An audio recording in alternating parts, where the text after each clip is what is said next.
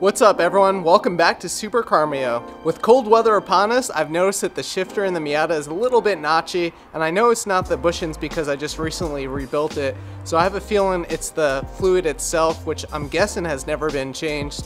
So today we're going to be just tackling the transmission fluid, and while we're there we're going to also do an oil change. So it should be a pretty simple, quick video, but I hope you guys enjoy.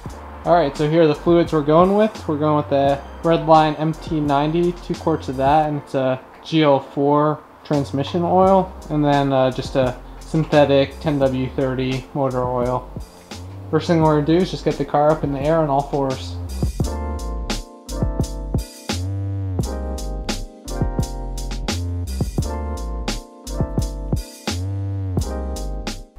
Alright, so time to drain the fluid. First thing you want to do though is just make sure you could get the fill plug off. You don't want to drain the transmission without being able to fill it back up. So the fill plug is actually this rectangular plug right there. It's not really a standard size. So I'm just going to use an adjustable crescent wrench to try to get that off. And then the drain plug is right here, and that's a 24mm socket. Let's see if we can get this off.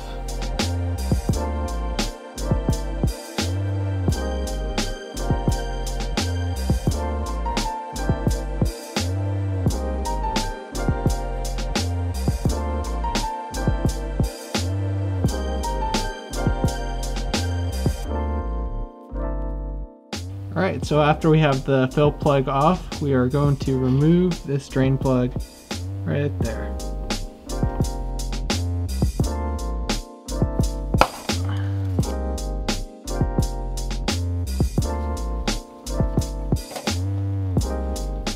So the cool thing about the drain plug is it's actually magnetic, so you could see if you have any huge chunks of metal shavings or not. Next, I'm just going to put some anti-seize on the threads.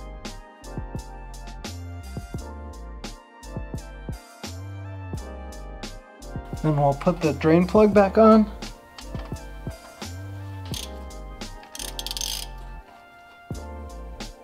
I'm going to use one of these convenient hand pumps to get the fluid into the transmission now.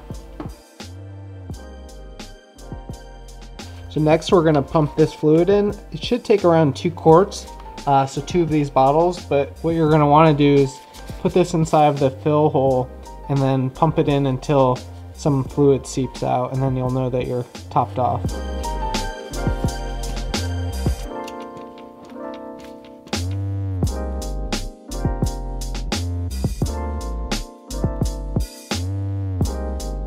So that's 1 quart down. Now for the next.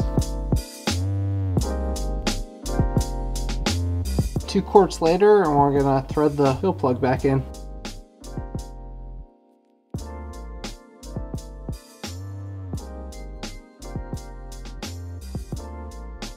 Alright, next we'll take care of the oil, just a 19mm socket on the drain.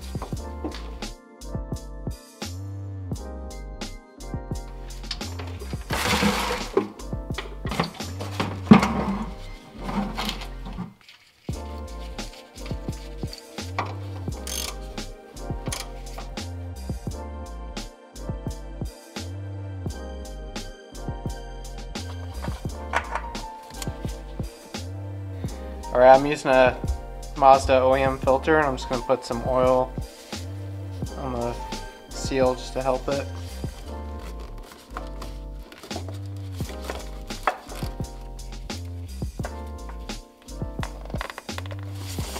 Alright, next we're going to fill it up with 3.8 quarts of 10W30.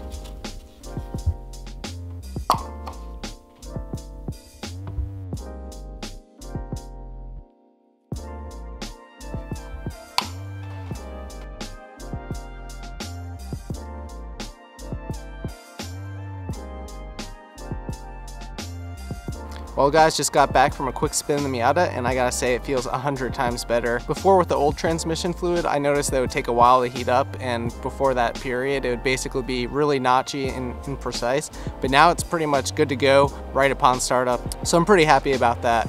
I hope you guys found this video helpful. I'll catch you next time. Peace out.